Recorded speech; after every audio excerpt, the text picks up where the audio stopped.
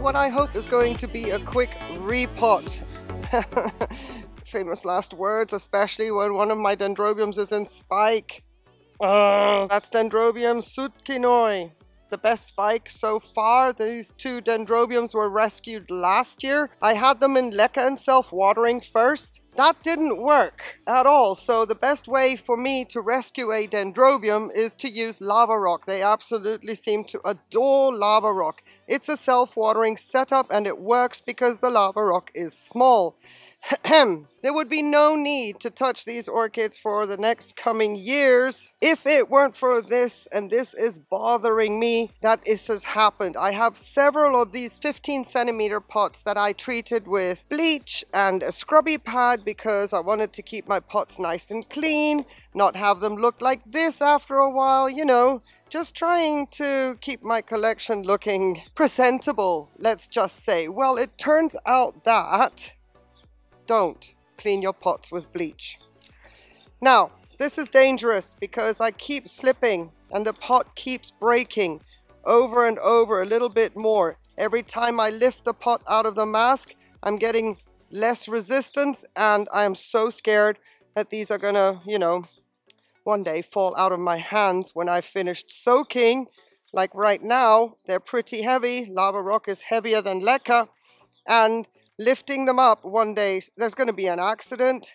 And unfortunately, seeing as the pots are compromised anyway, it's time to get into them and get compadres out that were not washed or cleaned or scrubbed with bleach back in the day. And hopefully it's just a simple maneuver from one pot to the other. You know what's frustrating me about this though? I know that there are some pots elsewhere that probably are brittle as well, and I cannot see them. I wanted to do them all in one video. Well, I guess we're going to maybe split it up or do an orchid potpourri at some point, just in case I find the other ones. Now, the idea being, yeah, quick moment of silence there. The idea being to do this with as little disruption as possible. And I hope the wind is not catching the mic. I do have that little fuzzy dead cat thing on, even though I don't like calling it that. The idea being not to disrupt this as best as possible. I would love my Jairak Horn to bloom. Pretty bronze bloom, antelope type. So I'm trying to squeeze the pot where I don't think roots are, probably around the base. And if there's a lot of resistance, that means they're deeper than I thought, which is great, but not in this instance, please. Oh my goodness, I am feeling a little bit queasy about doing this. Because the resistance I'm feeling means probably, yeah, the microfiber is going to come along with it. Oh! Didn't want that, didn't want that. Okay. We're just going to put all the lava rock inside. Remove some of Baloo's hair, maybe. That's fussing too much. I don't want that fuss. So we have a somewhat okay root system. I hope that that is in focus. I'm trying to protect my mic. Sorry about the circumstances here today.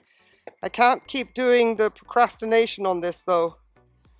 So we're going to keep the orchid in the middle, because what I want to do at some point is cut off the back bulbs right here so that she has more space to grow, maybe create another lead. And as they are without roots, that is easily done while the orchid is still in the pot. I'm going to forfeit the support, seeing as I don't need that anymore. She is rooted in, and just use the lava rock in the pot and fill up. Oof. I have to do this one more time with the Dendrobium Jairak Horn, which is probably not going to bloom this season. But I'm just glad I've saved it. It has a recovery growth coming. We'll see that just now. Oh gosh. I keep saying I'm going to do this tomorrow when it's not as windy. I'm going to do this when it's not windy. Well, I can't wait anymore. I want to get certain things out of the way. There's a schedule to keep here. And some things I want to film because they are updates to videos from last year, especially because these were so poorly. They were on death's door, and this is the progress. after lava rock with self-watering, that we have one of them in spike. And also the fact that lava does work as a self-watering setup media kind of thing because of how small it is, how small the pot is.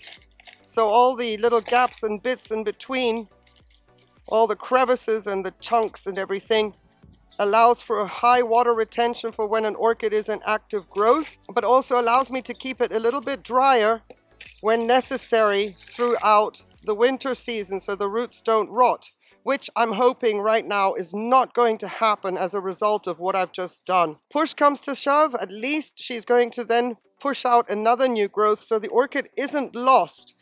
I really wanted to see those blooms again though. But on the off chance that she's going to throw out a new growth while throwing out new roots, and it's going to just get hotter in the next 2 months, I wanted this out of the way and hopefully not forfeit the spike. Anyway, let's move on to the next one. It seems like I have some lava rock left over that I can fuss with a little bit later. And let's get to Jairak Horn. Same procedure here. Little squeeze. Let's see that we tip into the pot, stay as efficient as possible. Looking a little bit better in here than the sutkinoi.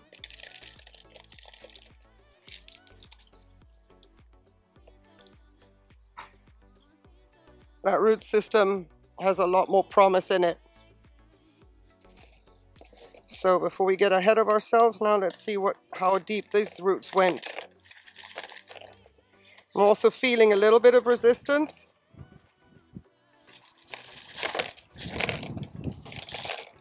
Not as much though. There we go. That's a darn sight better than it was in 2021, where I only had one strand that was holding on for dear life, which I used as anchoring. So let's get you in. I'm also putting this one more into the middle because the same principle will apply. I will be cutting off the back bulbs at some point, hopefully creating a new lead and more chance of roots growing if a new lead develops. I would like to pick out some of the decayed velamen in here before pouring that back in, but we'll just deal with it as best as we can. Right. There are root tips in here. I'm going to get some more seaweed water, which is what I have. I'm going to wait for the breeze to stop. This is not a breeze. This is a full storm. Just wind, wind, wind all the time. I'm going to have to take the pot with me. This is ridiculous. Walk the pot to the bucket of seaweed. All right, because of root tips, I'm going to submerge this orchid into the seaweed water. All right, there we go. Now, hopefully, as I fill up, it's just going to be gentler than if I were just to put the lava rock straight back in, bashing the root tips. So lava rock, of course, is not as buoyant as Leca is and can do some serious damage on roots. Rip velamen off, all that stuff that we really don't want when we talk about being careful with orchid roots. Sorry about my shadow. Let's start with the back. In the back, it's usually a safe place to go. And then we can just gently push the lava rock into position around the front. Now, to my liking, she looks way too high. Yeah, that's far too high. Oh, as much as I hate doing this, I'm going to do it. I'm not happy with that.